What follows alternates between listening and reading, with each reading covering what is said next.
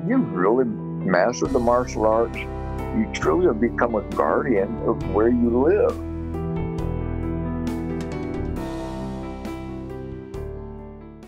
Welcome, this is Whistlekick Martial Arts Radio, episode 512, with today's guest, Shihan Charles Garett.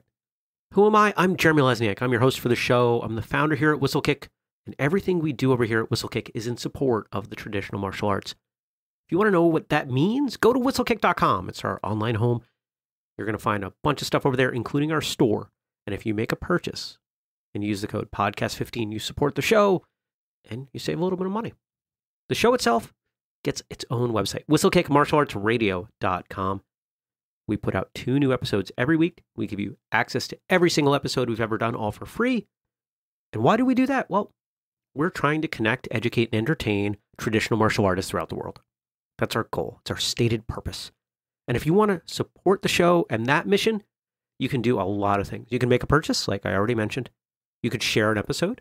You can follow us on social media. We're at Whistlekick everywhere. You could tell a friend, pick up a book or a program, maybe leave a review, or support our Patreon. Patreon.com/Whistlekick. That's where you want to go. If you think the shows we release are worth 63 cents a pop, not to mention getting access to all the back episodes for free and all that, consider supporting us for as little as $5 a month. If you do, we're going to give you bonus material, including an exclusive episode every month. If you step it up from there, we give you more and more and more. Or you could support for as little as $2 a month, and you still get access to some behind-the-scenes stuff that we release nowhere else. So consider that patreon.com/whistlekick, Patreon. I had a great time talking with Shihan Charles Garrett. We talked about a lot of things. Of course, his history, how he got started, all that. But we really talked a lot about lineage. There are times when that aspect of the conversation doesn't come up a lot. But here it was. It was very important. It's clearly very important to Shihan Garett. And we spent some time talking about who he had the opportunity to train under. It's a name that you may recognize. And I thought it was a great episode. Wonderful conversation. I really enjoyed it, and I hope that you do too. Shihan Garett, welcome to Whistlekick Martial Arts Radio. Thank you, sir. It's an honor to be on here today. Thank you. Yeah, it's an honor to have you. You know, and audience, we were just chatting. We were chatting for a bit, and as you might imagine, quite often when we get guests on the show, we have conversation before we start. And sometimes that conversation starts building up so much momentum that I kind of have to pull in the reins. And it's almost what I had to do with you today, sir, to say, whoa, wait for the good stuff. I felt like we were just about to crack into some really good stuff. So I'm excited for our conversation because I think we're going to go some interesting places today. Well, it's an honor. I wouldn't be here if it wasn't for Hohan Soken sensei. When I initially got into the arts, it was because of my drill sergeant in basic training in 1967. So any meatheads want to learn karate, go to Okinawa. Well, I got that opportunity, and when I got there, I meandered around Naha looking for a place to join in, but I had a back operation a year before. So many of the dojos I ventured by, there were people being slammed to the ground left and right, and my back goes, ouch, ouch. So lo and behold, I would bypass those dojos. And then by my fortunate luck, I'm looking out my barracks window up at Yozadaki Air Station. There's a little old man teaching about 20 GIs. And it seemed to be a class that just started up. And I watched it a couple of days, but I was still wondering about going back down the mountain to Naha and looking for a dojo. And each time I come back up to Yozadaki, I see gentlemen teaching. And I go, oh, I'm going to jump in. And whoa, I've really jumped in. It's really unique, the longevity that the martial arts will bring to its practitioner. And if you practice in the right way, the individual themselves become very gracious with what they've learned, and the concept of no first strike. I was taught self-defense, and self-defense means you don't attack. Somebody attacks you, then you take care of. And so that was my beginning journey October 1970. And this coming October, I will be on my 50th anniversary. Wow. I've been married more to my karate than my wife. Do you remind her of that? I don't have to, but I mean, she knows this, and my wife is Okinawan, so very fortunate that I took her to Master Soken's, and she said at least 10 or 12 times. She says, you know, it's unusual even for an Okinawan to go to an elder they don't know and for them to be relaxed. But Master Soken seemed to be a specialist at that as well. He really taught the art as something for your life, not for, oh, I got my black belt, don't need anything anymore. No. You want great health, and the art does it. Master Soken lived to be 92. His uncle lived to be in his 90s, and Matsumura Soken as well. And yes, the island of Okinawa kind of brings out the elders in the world. It's pretty well known as the region with the most elder individuals. And it's just interesting when one of those elders, when you're 25 and you're learning karate from them, they can kick your booty so easy. But Soken wasn't that way. Soken, oh gee, you know, this is really, it's almost sad. Oh, it is sad. He presented a system that is carried down from the originator, Matsumura Soken. But the Okinawan that was following him, sad to say, didn't convey and teach the kata forms in the way Master Soken had. He really presented Shorin-Ryu Kempo and a little bit harder concepts behind the system. If anybody's had an opportunity to view any of the videos of Master Soken on the internet, you see this gentleman at 83 years old, just so free and motion just so easy. And yet, we'll go to the first time I had contact with Master Soken physically. I was in the class in my second week, and we're in our Chudan Uke block, and they're counting off, and Sensei's to the student to my left, and lo and behold, he steps in front of me and lets me know, I'm going to punch at you now. But he didn't speak English. So I had just finished my left Chudan Uke, so I'm going to be blocked with my right. So he throws his right punch. I come out with my right Uke, and as my right fist is about my left hip side, I'm thinking to myself, take it easy, he's an old man. Oh my goodness. He knocked me backwards and just laughed and went on to the next student. That laughter at the end. I mean, we've heard stories like this, right? It's kind of a classic, the idea that, you know, the inexperienced martial artist is learning from someone that seems to be a senior citizen, someone that warrants maybe holding back, especially I would imagine with the mindset of someone in the military. Yeah. And it yields, you know, for those of us who've been training a while, you know, maybe a little bit of an expected result that there's some humbling happening. But the laughter that you just mentioned, that's a new piece of the story for me. And it sounds like, just from the other pieces you're saying about this gentleman, that might be a theme. Am I right? Oh, yes. Oh, it ended up being, because see, when he came up with that laughter when I was on my right Chudan Uke, is because it's my first experience in pain as well, right? And so your acknowledgement of learning something new. And so later on it equates to, and you'll see in my slide section, a picture where Soken is doing a nerve point on Woody Lyon's limb.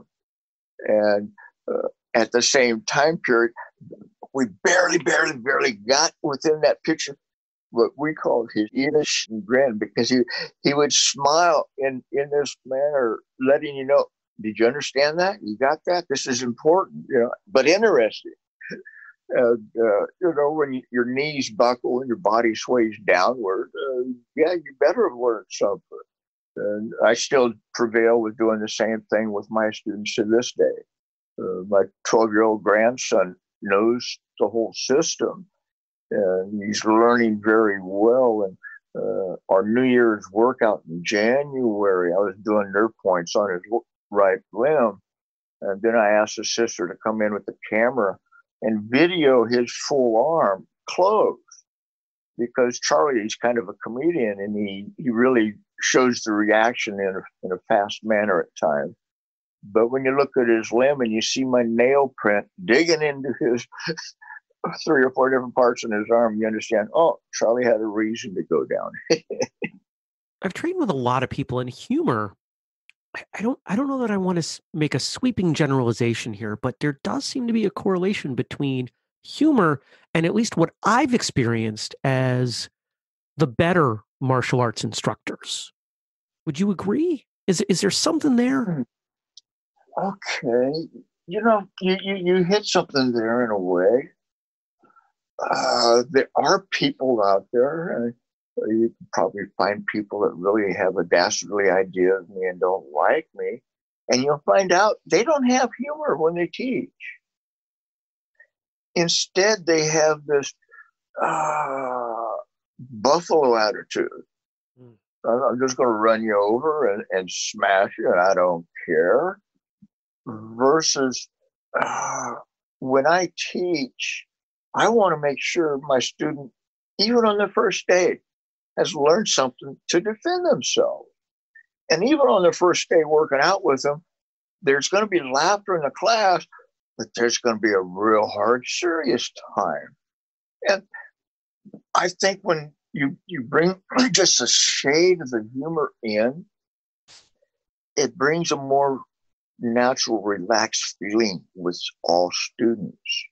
And it's difficult because I was in a small class with Master Soken. I've only had a few large classes, and when you have a larger class, you end up losing the closeness with a student as well. And maybe this is why some teachers will find a few students in the group that want to work out a little extra, and then they probably be a little bit more fortunate. Because when you have a multitude of students, you have to stay a little bit more serious, maybe. But when it gets down to just a few, you can get a little more humorous with what you're doing.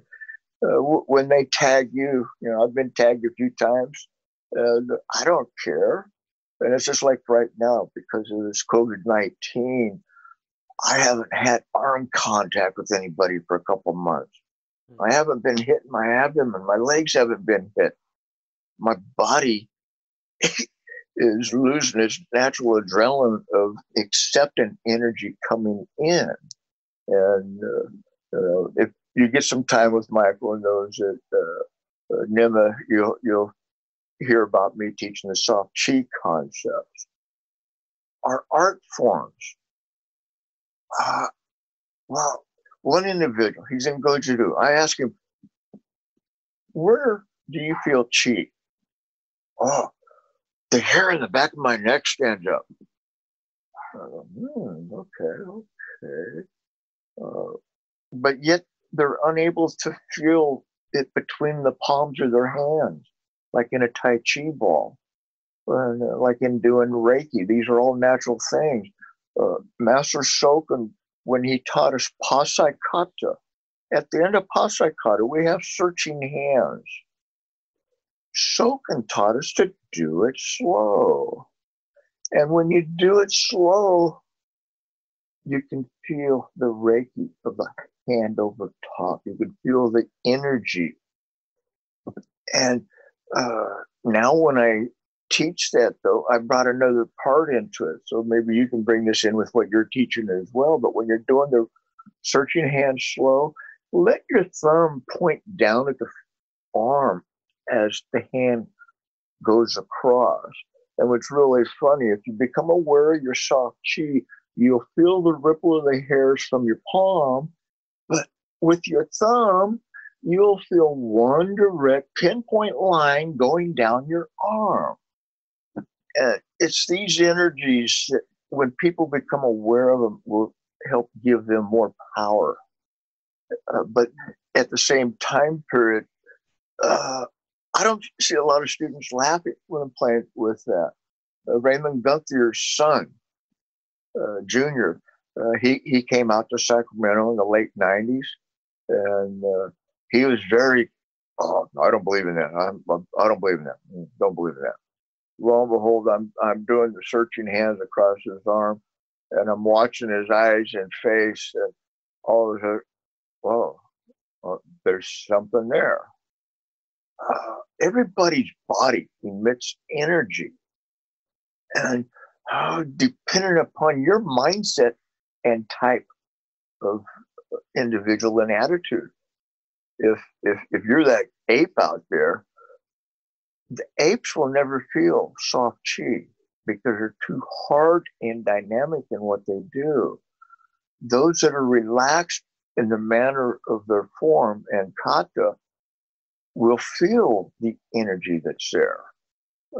But in Okinawa, almost 48 years ago, I felt the Reiki across my arm.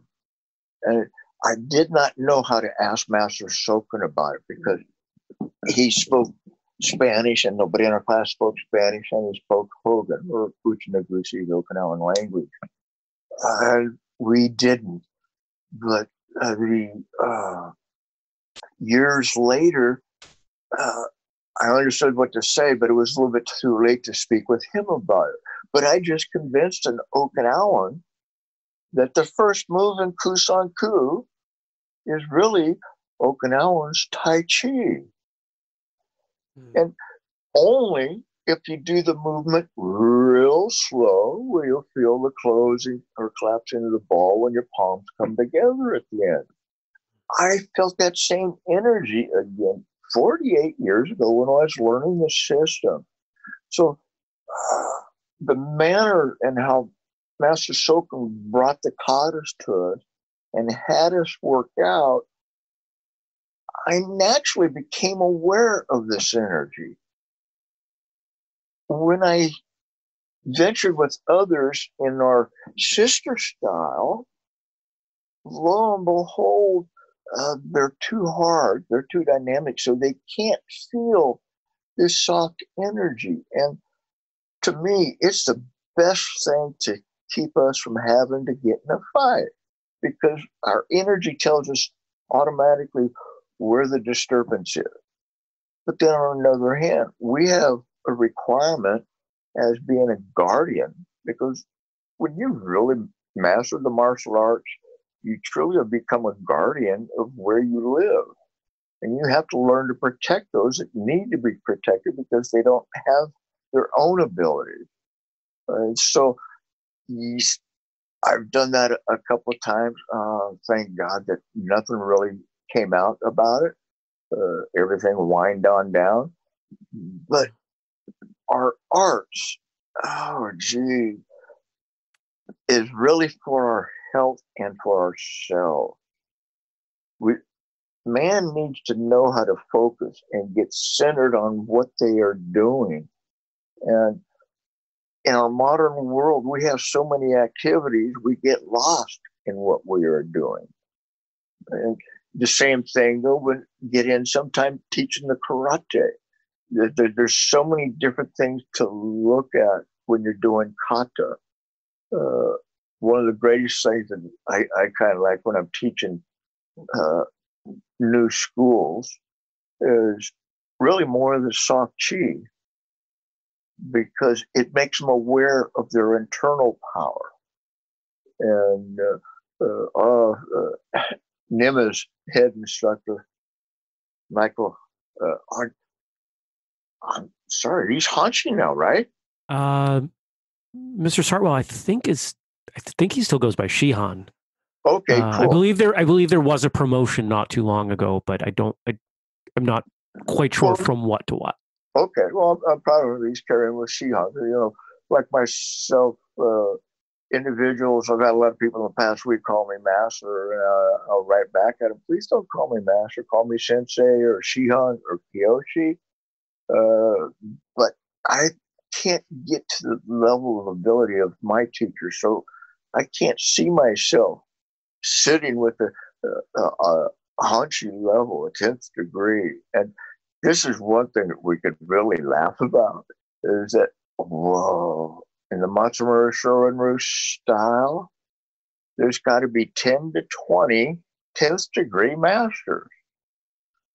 And it shows, in my opinion, individuals that are really id-orientated versus people that want to teach and share. There's 10 to 20 different grand masters in one system. It's not the way it is supposed to be. There's been respect lost somewhere.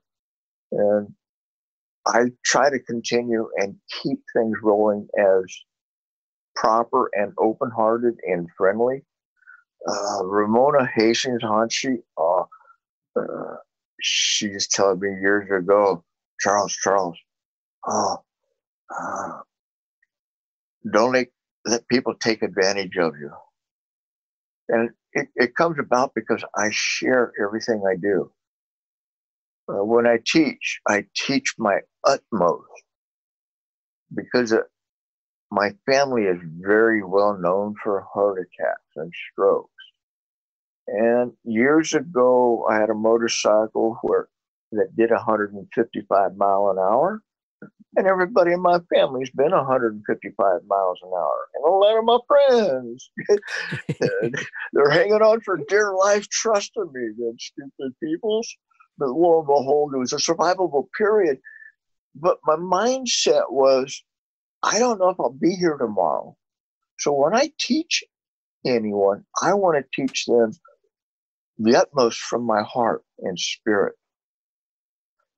But then on another hand, one of my students recently, this gentleman, Rigo Gomez, is doing just so great. He bypassed getting his teacher's credentials this past year. He should be pretty well ready this year. And it was just his own mindset that wasn't ready. But we're working Kusan Kukata. And when we're in the Koza Dash, the supporting block, snap kick front, and spring up in the air and drop to the ground in a leg stretch. He wasn't doing the technique proper with his hands. And I'm asking to go through the technique. He did do the block, and so I ended up throwing a toe kick, and it got him just below the xiphoid. And Rigo was out cold almost. He goes, Sensei, you barely hit me. I go, I'm sorry. No, now this is what's really cool. He's one of my first students that's always compliment me when I hurt him. That's a good student right there. Oh my goodness. I mean, but darn it, I do not feel good when I hear that though. All right. I don't want to be hurting my students. It's the enemy we want to hurt. But in order to understand your waza, we have to go through some pain. We have to understand what it does. Do we have to knock people out? No. I'm sorry. You really don't have to. I'm really glad that Master Oyata put out his videotapes on the knockouts. I have a few of his students and a few others that are just really great with those. I don't want to be doing that with my student to show, hey, this is what's going to happen. Because it's self-defense. You have to do full power strike. If you do too many partial, you're gonna get hurt in the long run. You know, a woman, if she doesn't learn to hit hard right away, and let me tell you, years ago, going back to Nema's dojo. Let's see, what was young lady? No, not Karen. oh darn, I can't remember her name right now. It comes to me, but uh, when I was working out with the dojo, we have this trunk twist exercise, and I walk behind and let them hit my arms as they're blocking behind them. And when I come up to a young lady and into class, I've mentioned this young lady, you're better than these guys. You hurt my arms more. You have better technique than the men in this class. And, everybody was really kind of surprised. But she, a young lady, seemed to understand owning her position or owning where her block is, or owning where her punch is. And what I'm meaning is that when you step into an individual and you still keep your stance, you don't lose none of it. When you block on them or try to move their body back, your position is just so proper that they lose out.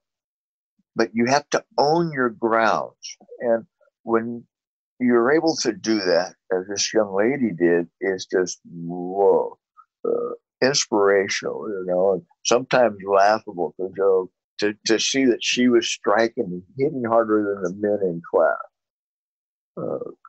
Our kata are so important. I've been chastised by a whole lot of people. Oh, Garrett Sensei, why change your kata? You're supposed to change your kata. Your kata's supposed to evolve. No, no, no, no, no, no, no. I was taught by Master Soken. He was worried about his style dying. And he was correct, because his follower did not carry on with his kata. So I continue as Master Soken taught. And now I'm finding out, I'm hoping later this year to meet a gentleman named Kano Soken. May have come across the son of Master Soken, who is still alive. He's 91 years old, lives in Argentina. My friend had just introduced him to the Sakagawa family in Hawaii, and he's been in Hawaii for a few months, especially since the COVID-9 virus has come out. Kano Sensei was very mad seeing so many people that were supposed to be, they're all advertising Matsumura Soken karate, or Hohan Soken's karate, or Okinawan Shorin-Ryu Matsumura Seito karate. But he looked at their kata and goes, that's not Soken's kata. And then he goes, Garrett Sensei, you're the only one I see that's doing kata the way I was taught. Now, Kano was born in 1929, so he got probably a good decade with his dad. And,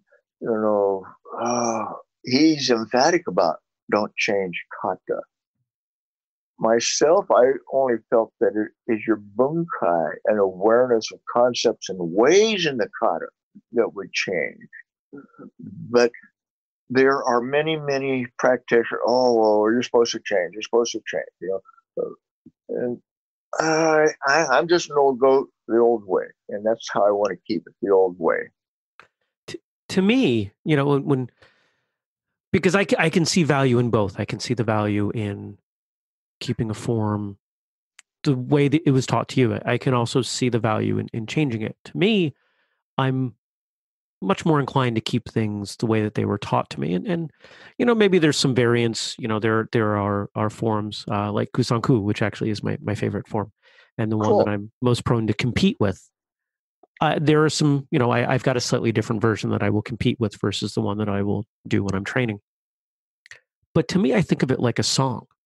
You can have the same words and the same notes, and it can still be very different than the next person singing that same song with the same notes and the same words. Yes, it's a good way to look at it. Yeah. There's just so much that we watch Master Soken in the Super 8s, and to see the smoothness from one move to the other, and just last week, I'm writing to Okinawan master in Okinawa. He had a promotion class, and so I was complimenting the students and so on. And then I went into a private discussion with him versus the public one, and I was really brokenhearted that there's nobody in Okinawa teaching Soken's way at this time period. And then the other side of it, that the new sport karate, every bow is the same identical hand technique. And myself, and I could never see how is it they just put palm over palm and no interlocking thumbs. And, that's a good block indirectly, but when you have your thumbs interlocked, like I was taught from Soken, it brings up to myself a lot stronger of a waza and more pinpointed.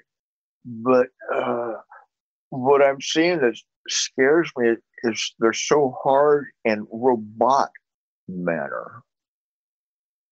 There's not the fluidity and flow that should be there. But then, of course, we're talking about 180 years difference in time from when one Matsumura system was made to the present day. And so the evolution in karate is there, and it's evolving to sports because money. That's been my. I've never been interested in making money from it.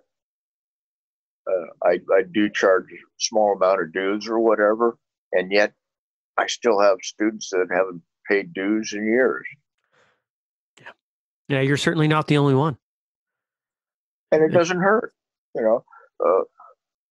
don't know. Why is it just the rich man can do something, right? The individuals that don't have, here's a good little story for a student that didn't have money to pay for dojo. I'd say, hey, Tom, I just mowed my lawn out front. Will you go rake it for me? Oh, yes, sensei. Oh, Tom scurries out front. I think the Venetian blinds were open just a hair, and I saw Tom get the rake, and he walks over to one section in the yard. He bends over, and he picks up a single blade of grass, and he walks to his left 10 feet, and he sets that blade of grass down. And he did that a couple of times. And then he started raking.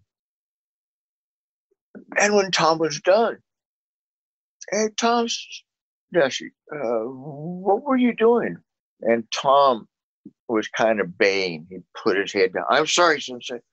And Tom was kind of, sad to say. I mean, he was 25, 30 years old at this time, but when he was a kid, his dad beat him.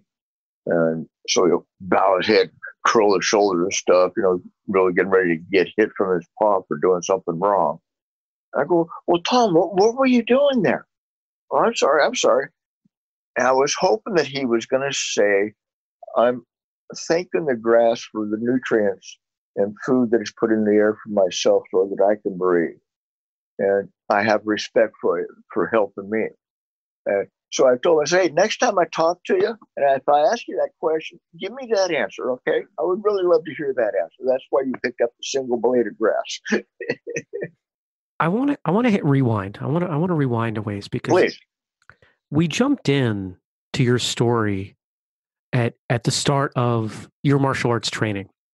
Okay. But something tells me, and longtime listeners know that I play the odds with this one. I get a pretty good feeling most of the time that there was something in your life prior to your training that when we look in hindsight, we can say, maybe this person needs martial arts. What was it about your childhood? What was it about your life prior to serving and having the opportunity to train that we might say, martial arts might have fit even earlier if you'd had the opportunity? Well,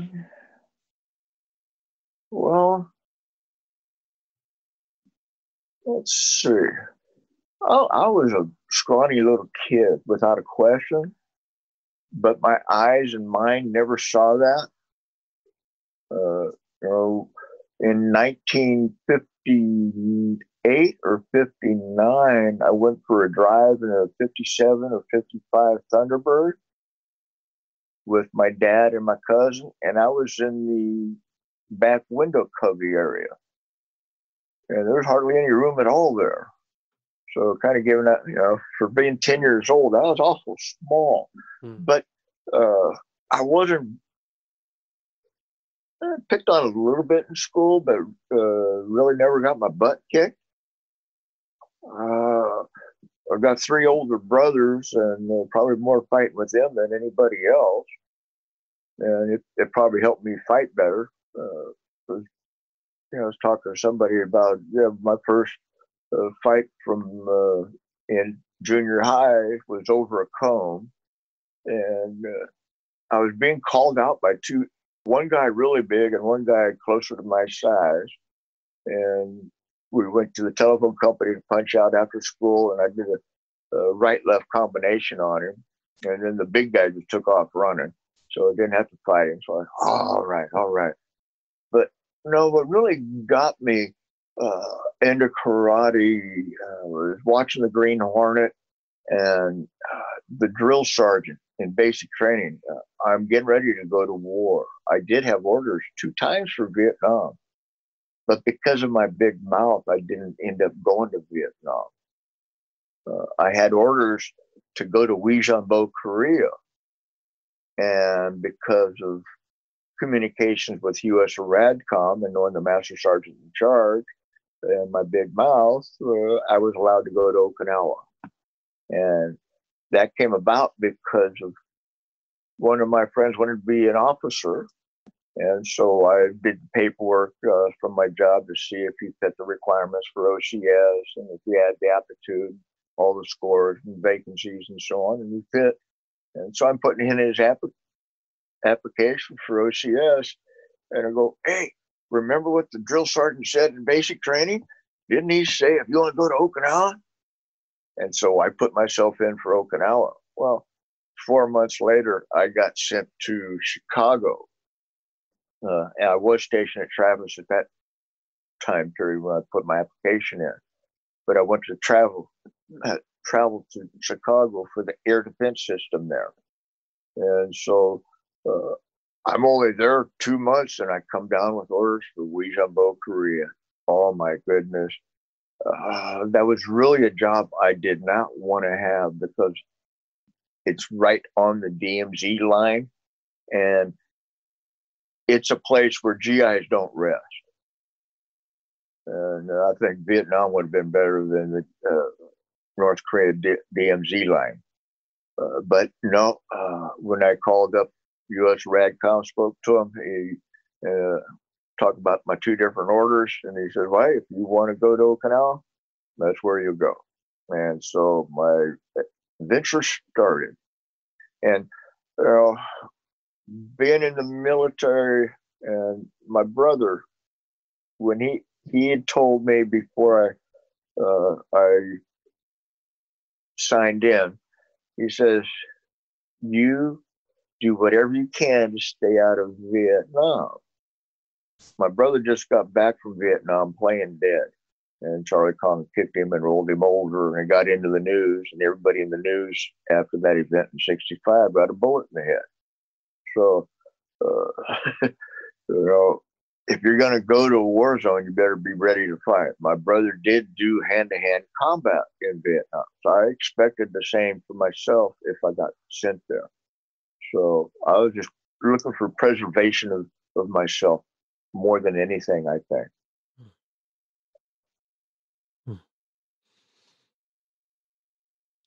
You've spoken pretty highly. I mean, as highly as anyone has spoken of anyone when you've spoken about Hohan Soken.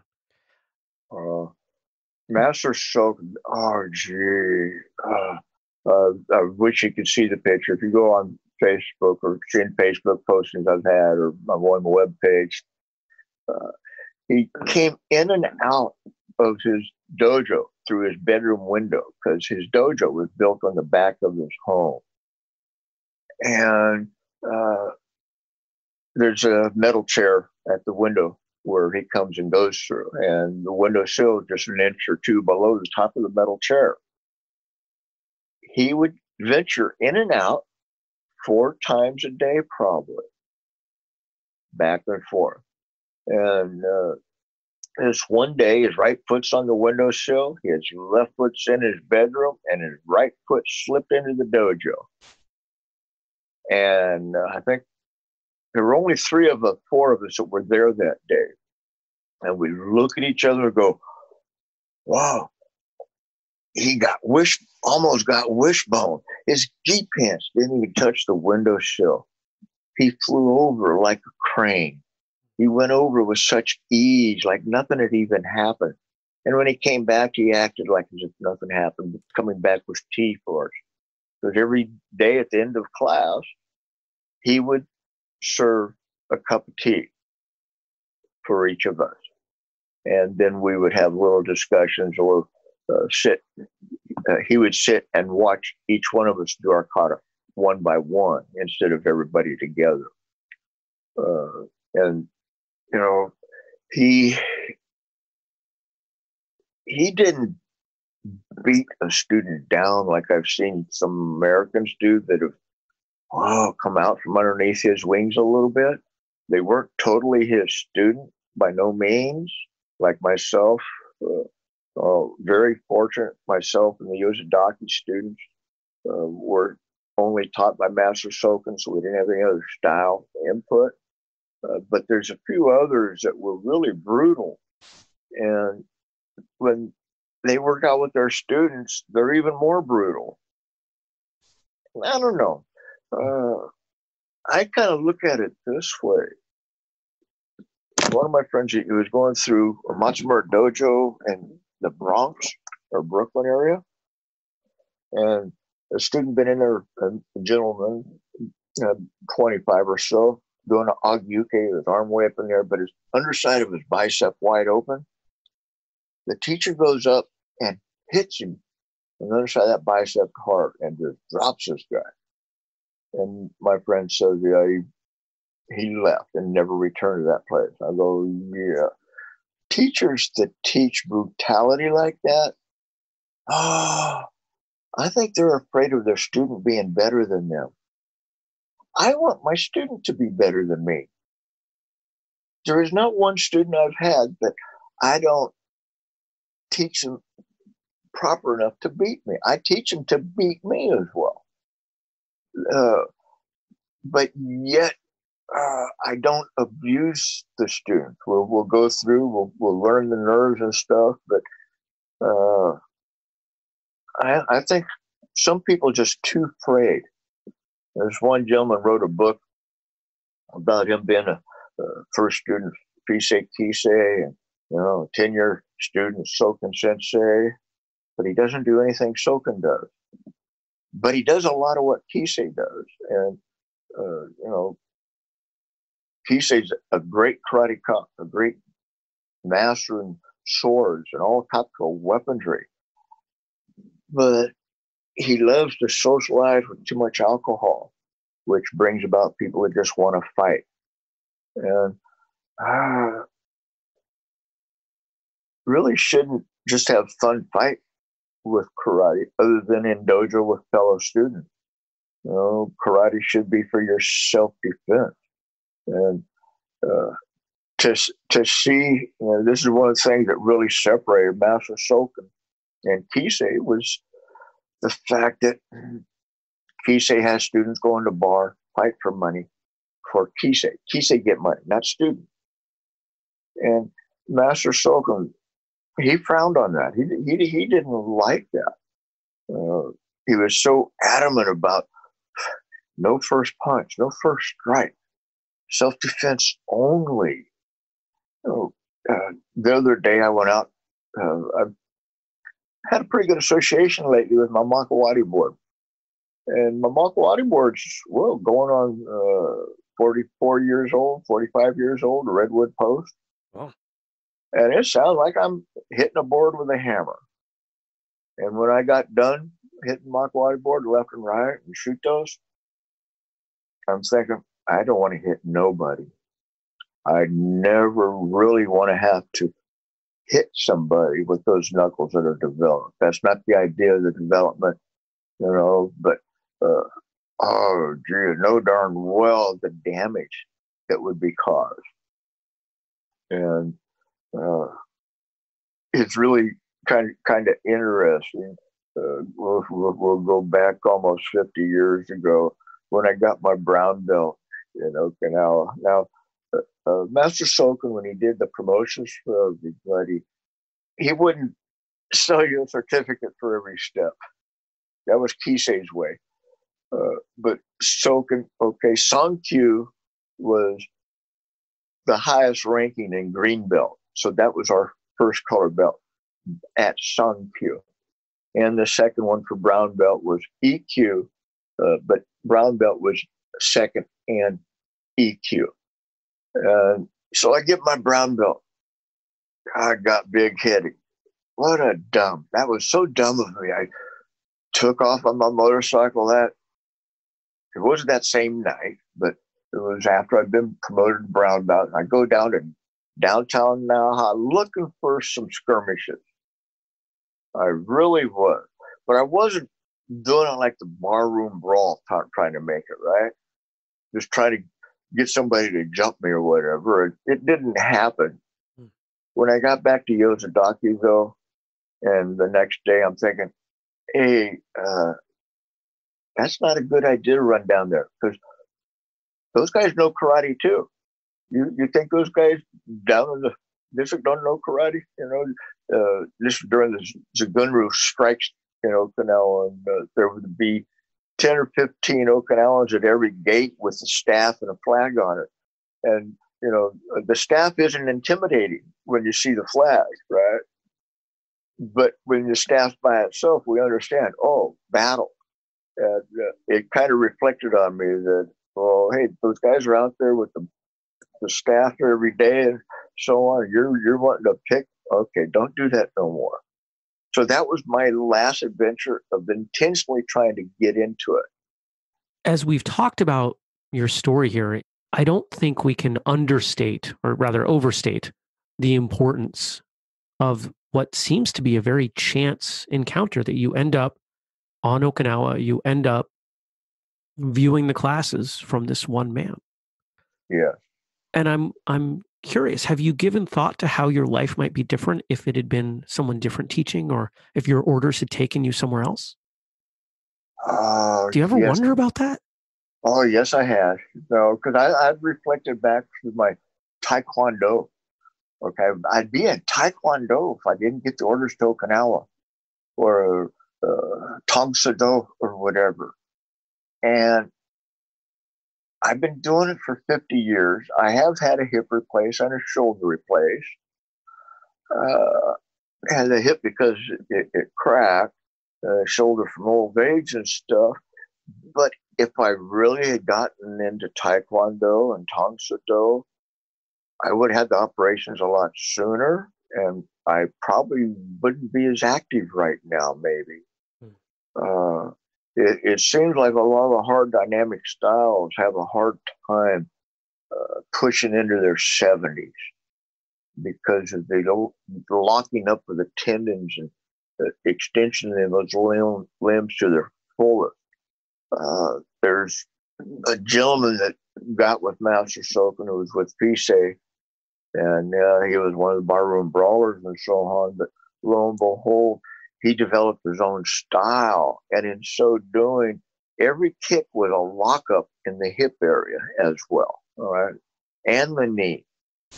And once you have learned to do that kick properly, you only need that total lockup, 1 out of 20 times, maybe 1 out of 50, but not every time because of what it would do to the joints. So and it's really fascinating when we look at what the martial arts will do with one's health and recovery from operations. I've had 2 back operations since doing my arts, and I was typically full active within a month and a half or two. When I had my hip replaced, I was home within 47 hours of, as I put it, they cut my leg off. It was the same, I had my shoulder replaced. I said, well, when they cut my arm off, because at one point they really are cut off, Yeah. But to nurture them back into position, the martial arts develops a drive that's inert to none. The power is just so great depending on your mind with it. But the healing aspect, our breathing exercise enhanced my healing so fast. And I've been emphatic with the breathing for decades and decades. And to utilize it in my own healing, when I had my shoulder replaced, I would sit and do an inhale to the center of where the shoulder joint was, and then exhale, legs uncrossed, palms open, and let the energy just flow out of my limbs. And inhale, center, exhale out. I would swear up and down there was a balloon in my shoulder. Even people I've spoke to in the last month and a half that I've done some healing courses with, I'll talk about. I'll swear up and down there was a balloon in my shoulder. Really, really. But what's so fascinating, because now with more reading, one of my students, really a book nerd, and he's pushed me a little more and got me into this one Chinese medicine book. And the Chinese medicine doctor talking about your lower back pain. Everybody gets lower back pain, and pain in the back, pain here and pain there. And this Chinese master emphasizes breathing to your lower tendon is needed to alleviate that lower back pain. And to see how the healing has gone for myself and my operations, I go, yeah, I agree. And then it gets in talking about the molecular development within the body. You are able to really talk to your cells in the body. You can tell them what to do. But you have to have, just like believing in Jesus, you have to have the faith. And when you understand the breathing and what it does and how it increases the oxygenation in your body, and when you direction it to the area of injury, it follows it. It works. And a few of my students that I've helped in that manner, and they see it work and they go, "Wow, okay." But to recover sooner is what I am seeing.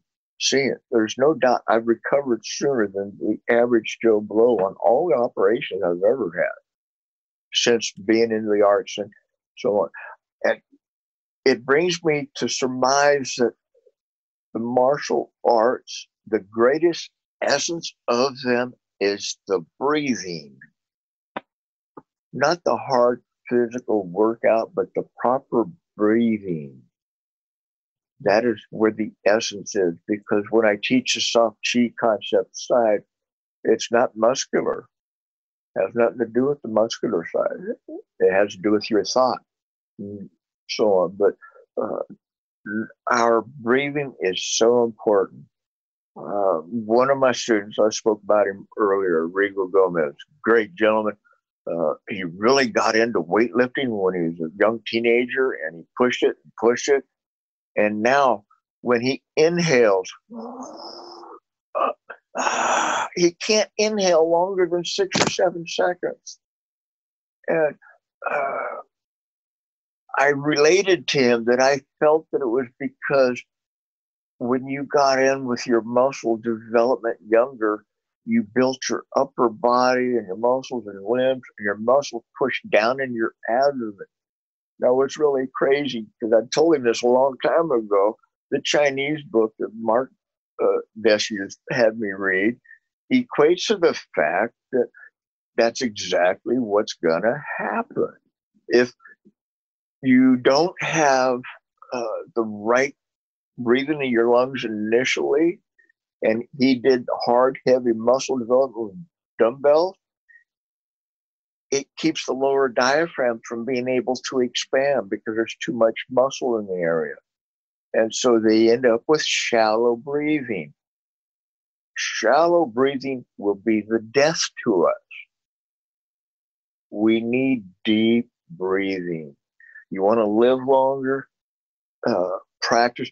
Well, back in the early 90s, I utilized the move from Goji Shokata, the rotating palm. And I did it when I was with Nima years ago too. But when inhaling, rotate back, exhale, rotate forward.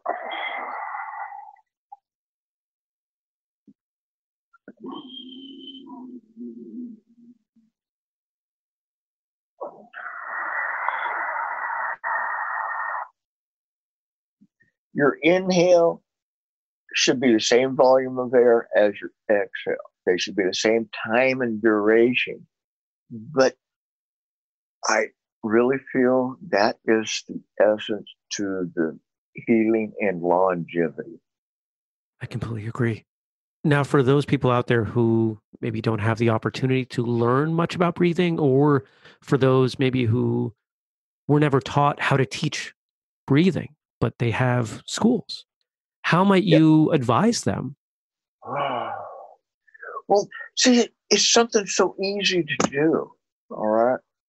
So, I had a great web page up to January, and the guy that built my web page turned around and wanted to play hijack me or something, if you don't pay me more money. Wait, you weren't building my web page for money, and now you're demanding money. Oh, okay. But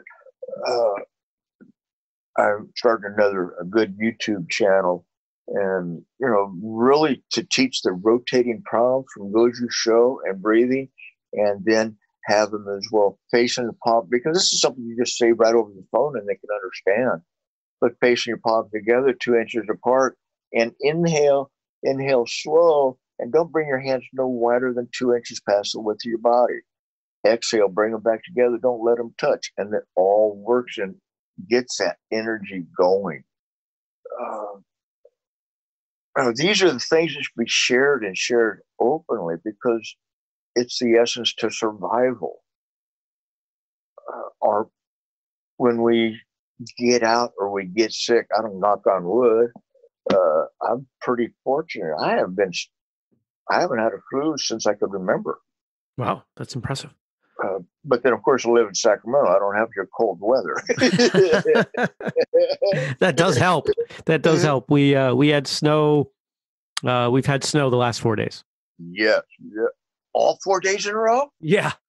Oh, my goodness. Wow. Okay. Well, you're in the cool lands. That's for sure. But see, Sacramento, though, we haven't had frost here in several years. We used to always have frost. We haven't had snow now since the turn of the century almost. I don't know. Is that climate warming? I don't know, but it says something. I don't know what it says, but it says something. Yes, there it is. There. Well, thanks for discussion. Just one style versus another style. Okay, I'm sorry. It's not the styles that makes it. It's the practitioner. Now, then on another hand, I have found that the manner of how Master Soken taught his deshi, and I try to follow with, is really one fast, developed, combative individual. I think there's an essence to the organization plan.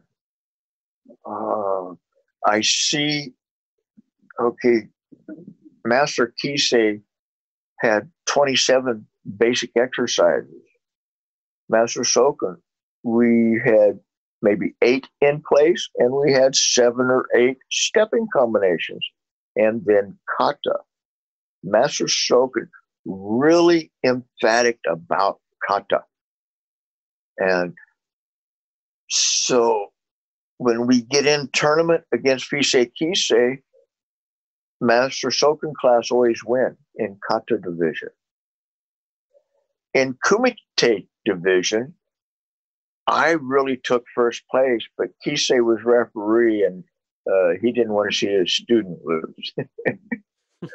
And I sent him a photograph album so stating that too, because what happened was I moved into his student. I do a low snap kick to the guy's left thigh, and the guy dropped both his hands, both fists, to block the kick, and I hit him in the face, and all I had was leather gloves on, regular Army leather gloves, and we got the men and dough on, right? The head cage, right? And that kid's head goes snapping back. Kisei, no point, no point. You touched his leg. And we go at it again, and I did the same thing again. No point, no point. And right after that, his students, point, over. But I got a little bit of that on video or Super 8, you know. I like it. But, you know, it was just kind of fascinating. But when I saw Kisei, okay, Okinawa, he didn't really know me other than that tournament time.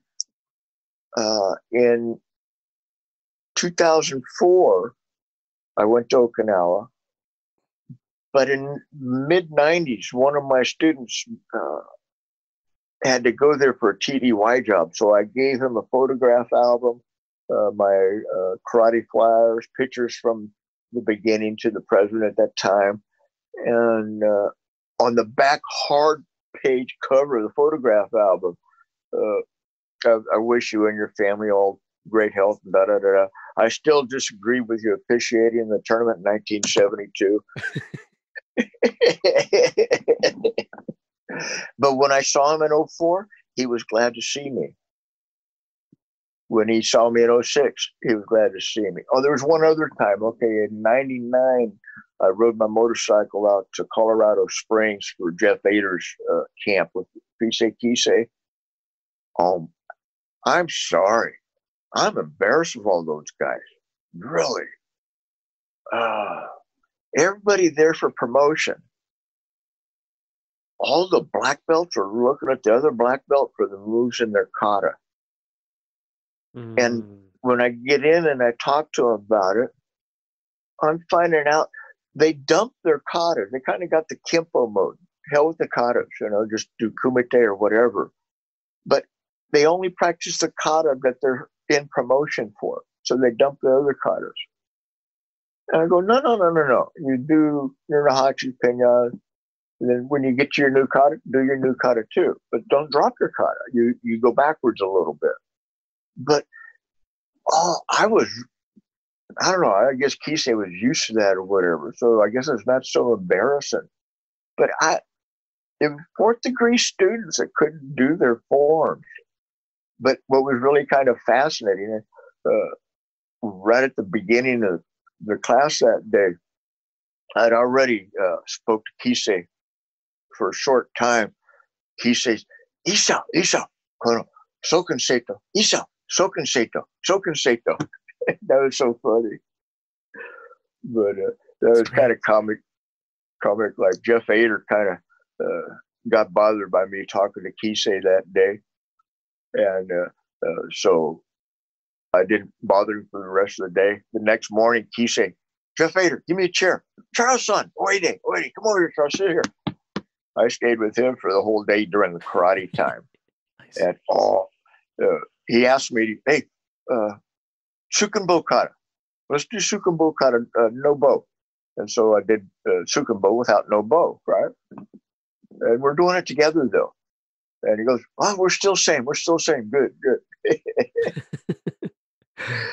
But, you know, even though he didn't follow Soken, I don't have no hate for the gentleman by no means, because he's done what was important to me. And what been important to me is that Master Soken is known in 100 or 200 years.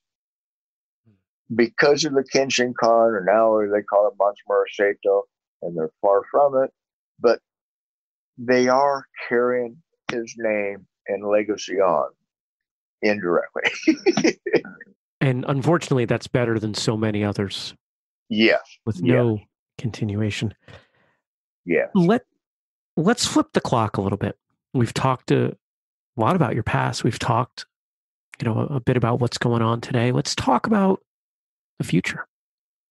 If you look out 5, 10, 20, however many years you want to look out into the future, what are you working for? What are you hoping for? If we were to reconvene at some point in the future and update our conversation, what would you hope we'd be adding on? Whoa. Well, I'm waiting for having my roads cross with Master Soken's son. When I first heard of Master Soken's son, I was really, okay, can't wait until father and son circle is finished or happens. And then instead, though, which is really greater, is the Matsumura and Sakagawa circle first. And then son and Deshi circle. I'm not into large schools by no means. I'm wanting my grandkids and a few of my students to carry on. The classes should be pretty parallel to what happens now. And primarily the stories of Master Soken and certain things that have occurred through the system in itself. It would be great to finally see others finally want to talk to me or hear from me. I got on the internet back in the mid-90s talking about Kisei's kata, Master Soken's kata. And because of Kisei's student, I was known or knew that his katas were different. But not all his students know that or knew that. So a lot of his students just come out with hate for me. And I wasn't trying to put Kisei down. It's just, he does his katas different. They're not Soken's way. I posted it, I think, on another page last week as well, that I've been out here open wanting to share things with Master Soken. I put out his Super 8 Super 8 photos online for people to see, and I get so few questions to understand how to be soft and fluid. I for whatever reason, I don't know, maybe with my stupid ego inside, thinking that, well, because I learned from Soken, there's other people are going to want to talk about, right? But it really ends up that there's been too many people that said they were with Soken that weren't. But if there's, I'm hoping I got another 10 years. The doctor says I only got about a 20% chance for another 10. But she doesn't know the karate that well. But that's okay. But I'm striving to reach Soken's age, and that is 10 years from now, from when I met him. If I'm able to still pug, and I use the word pug for Edgar Roebuck, since he's the gentleman that took the photograph album of Kisei, and he saw Soken and studied under Kisei in the 70s, but passed away. But I got to carry on great individuals like himself. And he always called it pugging, I'm going to still punch it out with it. I'm still going to block. Hopefully, I've been able to get a text finished by that time. There's so much, I see everybody's written text of their karate, but they don't talk about what's really happening in the dojo. One of Master Soken's favorite exercises would be the knee bends or squats, because the Okinawans learned to squat real early in life, because that's how they always had to go benjo. Myself, I was a baseball player and I was a catcher. So being a catcher, I always squatted. So it was easy for me. but Soken would laugh at the GIs not being able to squat down. But no, it. I would be real happy in the martial arts school if I get my text done up and as well working on redoing all my slides and everything else for getting out into the world again and online where it's going to be there for a while. But what would really be cool as well is to see a little bit more familyness between styles versus hate. Because see, too many teachers with their id, I'm so much better than you. I'm so much better than you. Well, so what? It's okay that you're better than me. Don't you understand that fact? What's important is what type of sharing you do with your betterness, or are you hoarding it? Matsumura Soken, part of his scripts that survived the war, spoke about the 3 R's: reading, writing, and arithmetic. But at the same time stating that when you learn something, share it with, in his case, it was village at that time period. And so in this case for ourselves, it would be our neighborhood. I think when people are glutton for too much money behind things, it changes the system and things. It's very understandable. One that has to make their monthly income from teaching. Myself, I've probably taught more free than I have taken in any money. And I just enjoy what I do. And if that part could be passed on to others, to learn to enjoy what you're doing. This has been great. I mean, you've really carried a pretty strong theme through here as we've spoken, and I suspect anyone who's listened has a pretty clear window into you, into who you are, and what's important to you. And of course, that's the important, or rather, the goal. It's my hope whenever I have a conversation with someone, and it almost feels hollow to pose this because I don't know what's left, but my gut tells me you can always find more. So as we close up a show, I always ask the guest, how do you want to end it? What are your final words that you want to leave the audience with as we roll out here? During our lives, just like in karate, we have different levels. One of the methods I presented years ago, and I haven't formally had it public or anything, draw a little pyramid and think of your teacher as being at the top of that pyramid and you're at the bottom of that pyramid. This is what I did decades ago, thinking of Master Soken. He's at the top of this pyramid. I'm at the bottom.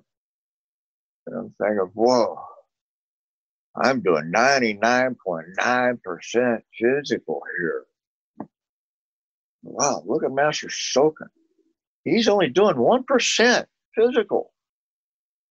Because you need to add another pyramid inverted from the top, going upside down.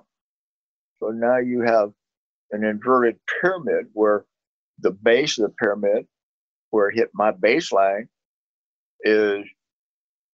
that's how much physical? Only 1% physical? And you're 99% mental? Oh. Now what we need to do is draw a vertical line through both points of pyramid, straight up and down, and let it bypass. Put one hand over one side of the line. You look to the right and you see an hourglass. Everything you do in life shall take time. It's not going to just jump and be right there. No. It takes time. And don't expect it before the time has hit its point. Now we uncover the left side, and now we look at the right and we cover up the opposite. And now we look the opposite side and we see another, not an hourglass this time, but two roads. And the two roads are the good and the bad, or the giving and the taking. But what's really beautiful, the two roads, you could always go back to being proper.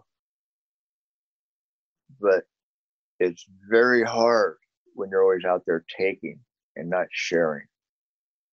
So if you learn to share what you have learned, so that others, especially the others that are totally unfortunate, don't have the money or the resources or the capability to get there. Some people recently have said, well, I'm in a wheelchair. Well, that's okay. I could teach you the whole system from a wheelchair. You don't have to step around. But understanding that whatever road you are on, you have to go with the attitude that it's the right road. And you got to prosper with the right attitude. And keep taking a step forward for more knowledge. Don't stop striving for more knowledge. But Tomodachi, friends, Tomodachi, friends, Tomodachi, friends. See what I mean? That was a great episode. Great conversation about lineage and history and connections. We talked about past guest, Shihan Mike Sartwell. We talked about quite a few things. And I want to thank you, sir, for coming on. Great conversation. I appreciate your time and hope that we can connect at some point in the future. For those of you listeners out there, go to whistlekickmartialartsradio.com. Find the show notes. Based on the numbers, quite a few of you don't do this. Check out the website. It's worth it. We put a ton of time into it. You're missing out. What do we put over there? We've got photos and links and videos and transcripts. Sign up for the newsletter. Tons of stuff. It is worth it, I promise. And if you're up for supporting us, the work that we do here at Whistlekick, you've got some choices. You can make a purchase at whistlekick.com, and if you do, use the code podcast15 to save 15%. You could also leave a review, buy a book, or support the Patreon, patreon.com/whistlekick. And if you see somebody out in the world wearing something with Whistlekick on it, say hello. Maybe you'll make a new friend or a training partner. And if you have suggestions for guests, let me know. Email me, jeremy@whistlekick.com. I love your feedback. I love your guest suggestions. Until next time, train hard, smile, and have a great day.